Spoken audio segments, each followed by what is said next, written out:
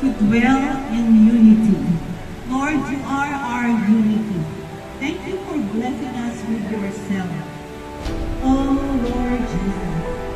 Lord, in this unity, in this oneness, you command blessing. And this blessing is life forevermore. This life is you yourself. And so we all open up to you that you may impart or dispense your life into us. Lord, we are nothing, but you are everything. Thank you for blessing us. Thank you for blessing the ALINSOD clan. Because we have you. Continue to bless us, Lord. We thank you for the abundance of your grace bestowed upon us, the gift of righteousness. Salamat po, Panginoon. Kami ay nandito sa gabi ito.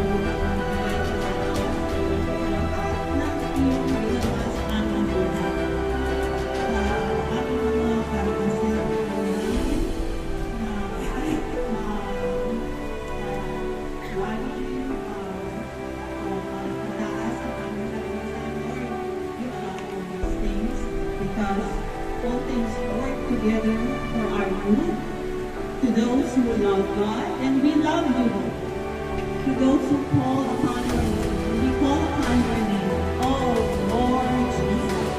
Amen. So tonight, honor and glory to you. Ibigyan din natin ng unity para ma-bless ang ating buhay asawa, ating buhay pamilya. Sa aklat ng Colosas, si Pablo ay nagsalita sa mga taga-Colossia dahil ang Colosas, ang mga mananampalataya doon ay may magkakabahagi dahil sa kanilang kultura at sa kanilang tradisyon. So basahin ko lang. Meron andito yung Bible verse.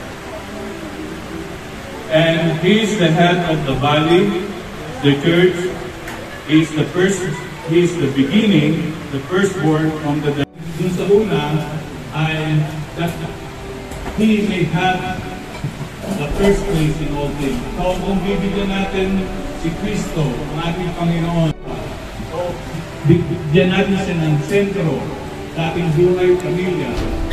Christ, binanggit ko sa huling binasa, Christ is all and in all. At kung ang asawang lalaki o asawang babae o ang mga anak ay kinukuha ang ating Panginoon si Yesu Cristo bilang ang sentro ng buhay, magkakaroon tayo ng kaisahan. So ang magkakaroon ng kaisahan ng buhay pamilya, ang buhay may asawa. At sa ganoon, mga-bless tayo ng Panginoon, makapagpala tayo ng Panginoon, life forever. So, ang blessing na pinabanggit dito, gustong bigyan na hindi lang material. Hindi lang po material na blessing. Ang blessing ay ang Diyos mismo. If we have God, we have everything. Kung meron tayong Diyos, meron tayong lahat. So, ang Diyos lamang, maraming tao na meron material na bagay, pero hindi sila satisfied. So, ang tunay na kasiyahan ng tao, ang tunay na satisfaction ng tao ay ang Diyos mismo. So, if we have God, we have everything. So, yun ang ating gusto sabihin. Kunin natin si Kristo bilang ang sentro at sa ganoon magkakaroon tayo ng kaisahan at sa ganoon mapapagpala ang ating buhay may pamilya at ang ating buhay may asawa. Amen. Sa iba. So, maraming salamat sa pagtanggap niya sa amin. Yung mga maliliit na bagay. Give it to Lord. Kung hindi natin kaya, kung ano dinadala natin, bigay na natin kay Lord. We should share your blessings to others. Diba? Walang magagawa ang pera. Si Lord lang ang kailangan natin sa araw-araw. Salamat sa Panginoon, tayo lahat ay nagkasipin. Ito yung minsan lang. Hindi magaganap ang lahat.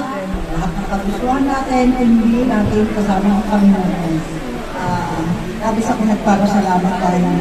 Sobrang mahal tayo ng Panginoon.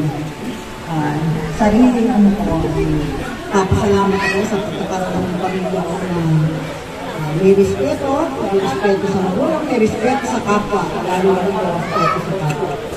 Tayo nagkaroon ng pagkakaisa, lalo na tayo magkakapatid. Ang wish ko lang, magmahalan tayo. Hindi ako masyadong excited dito sa event. 4 na damit lang ang pinirepair ko. Pag titignan niyo yung aking puso, makikita niyo pumapalat-palat. Kasi masyadong masaya ako eh. Yung mga understanding. Pero as the day pass, kinabukasan, bati-bati na yun. So, what I want to say is, I wish you all the best. Please do good to others. Huh?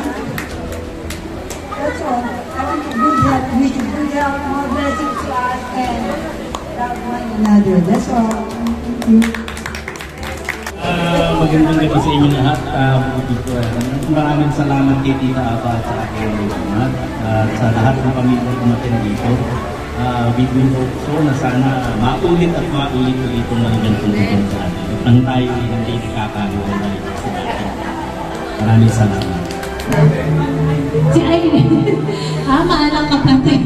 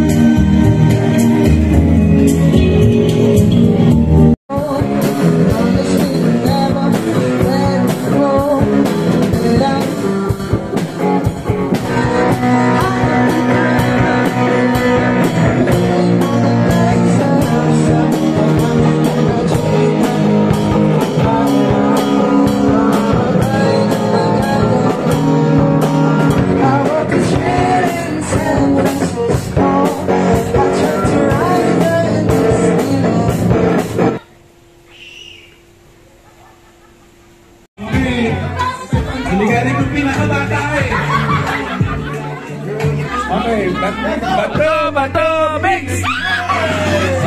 Okay naman. Bigay mo para mo. Bigay mo. Bigay mo sa kanya.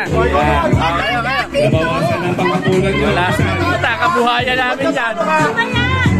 Mamaya, aligayin ng mga bata eh. Okay, bato, big! Bato, big! Nabawasan na. Kailangan mo. Wala. Malupit ang kanina pa yung dyan. Bato. Okay. Bato ha, bato ulit. Okay. Bato ulit. Bato, big! Sabi sa'yo, bato eh. Next. Bato, big! Bigay kayo eh. Halo. Next. Nanay. 1, 2, 3. Bato, big! Bato, big! Big! Sabi sa'yo, huwag talunin eh. Mamaya kayo. Okay, 1, 2, 3. bato, mix! Bato, big! Next. Okay, 1, 2, 3. Bato, big!